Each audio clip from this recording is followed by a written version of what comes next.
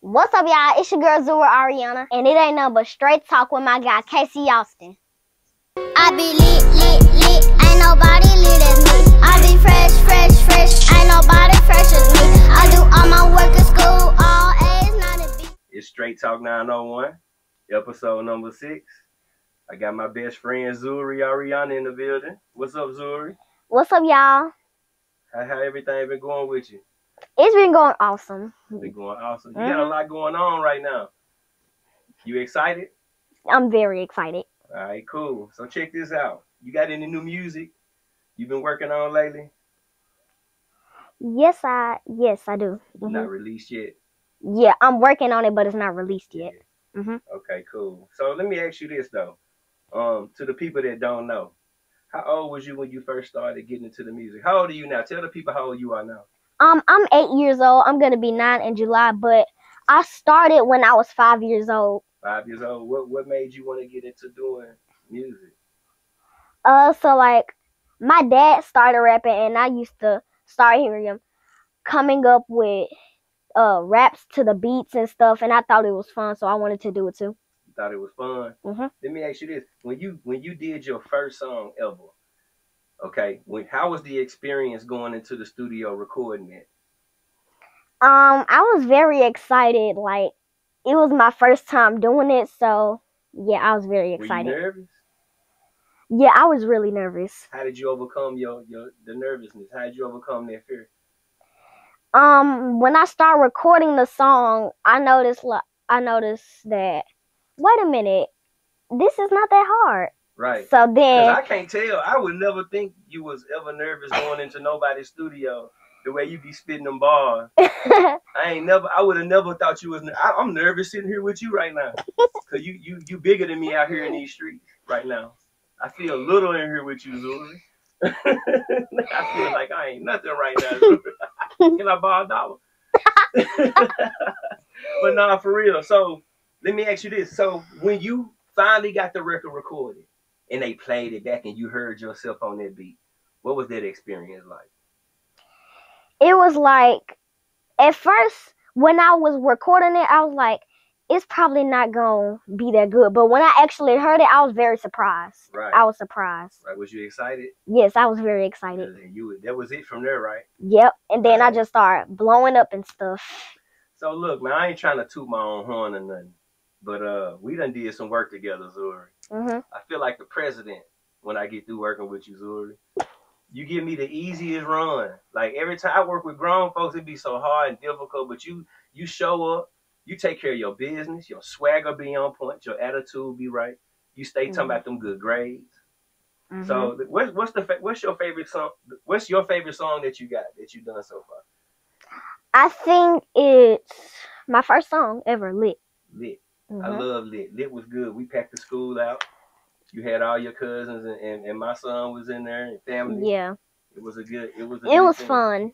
So Lit came out originally with just you on it, right? Okay. So you had a special feature. The Nickelodeon sensation, Lele. Yeah. How was that experience? Oh my God. I first heard her remix to my song on Christmas. That was one of my Christmas gifts, y'all. I was excited. I started jumping on the couch. I was screaming. I was lightheaded at this point.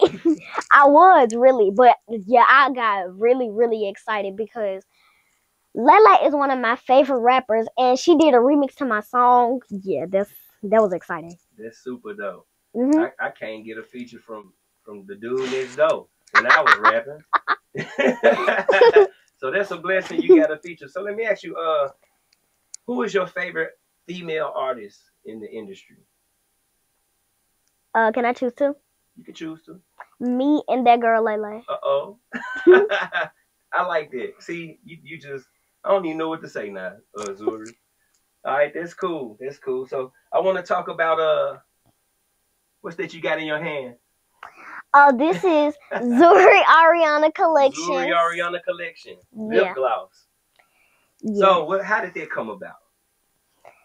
So I really don't know. Like, Basically, I was standing in my dining room, and all of a sudden, I started thinking, I want to start my own lip gloss business because my mother, she has her own business. So I wanted to do my own business too. I wanted to see what it was like. So then I started getting all the things, and now here we go. Here we go. So I see you've been out of town selling it. My daughters bought some. They love their lip gloss too. Good quality lip gloss. So for the people out there, what can they get your lip gloss at? How can they tell the people how they can contact you to get this lip gloss? They can go to www.ZuriAreaunaCollections.com. Yeah, that's how you can get it. All right. What about your IG? Can they DM you in the IG? Yes, my Instagram is Zuri_Areauna. There you go. All right. So what's next? You got anything else you would like to add to that lip gloss? You plan on making bracelets or lipstick one day, expanding the business? I have a lot of things that I want to add. Let's just say I want to add backpacks, like school supplies for kids and stuff. Maybe like sleeping bags or useful stuff like that. What about stuff for old people, like with my receding hairline? See, you could come out. You could come out with like a regimen for my hairline only. You think it'll work? Look at it. You think it'll work? Oh. Ooh. Dang. Well, you got me. I can try. We'll make something. We can work something out. Okay, cool. So when you went out of town with your lip gloss, I heard you sold out the lip gloss. So what cities were you in when you were on the road with the lip gloss? I went to Orlando. Orlando, Florida? Yeah, Atlanta. And I think that's all, right? Yeah, that's all. I went to Orlando and Atlanta. So what did it feel like when you went there with all that lip gloss? At first, I went there with a pack of lip gloss. Then when I came back, we sold out. Okay. It was real fun. It was real fun? Yeah, then I was traveling with my family. You know, I love to spend time with my family. So, yeah, I had a good experience. So family is super important to you too, right? Yes. Right. So shout out to your little brother too. Big Dump. We're going to shoot Big Dump out. We can't leave Big Dump out. So how is the experience being in the studio with your 3-year-old brother, watching him drop tags on a couple of your songs?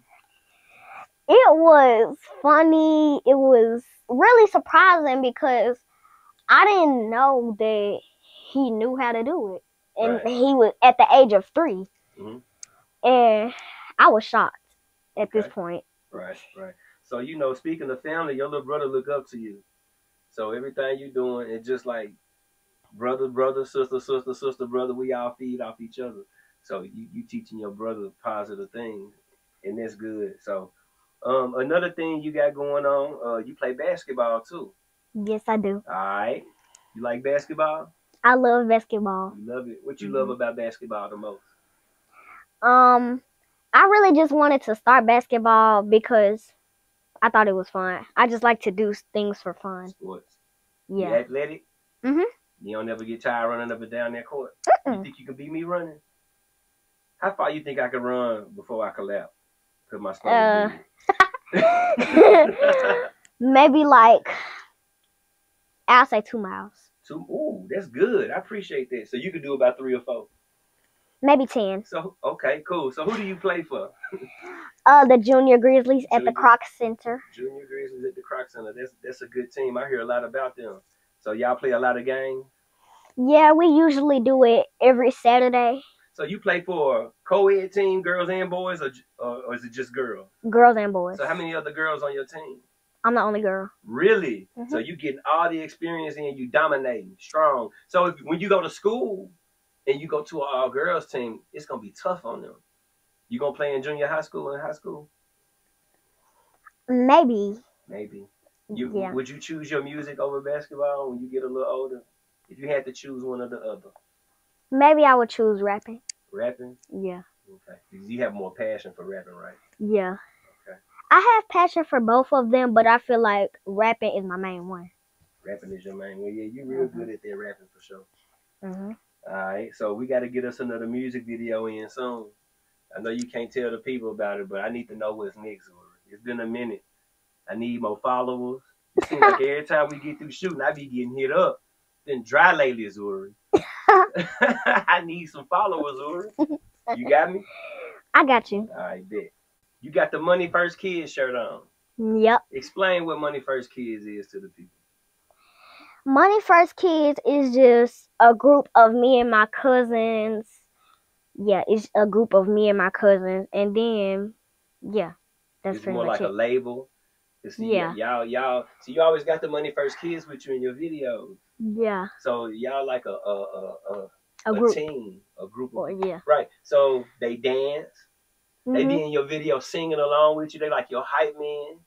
So do you feel like they play a big part in your music, in your career? Yeah, they play a really big part.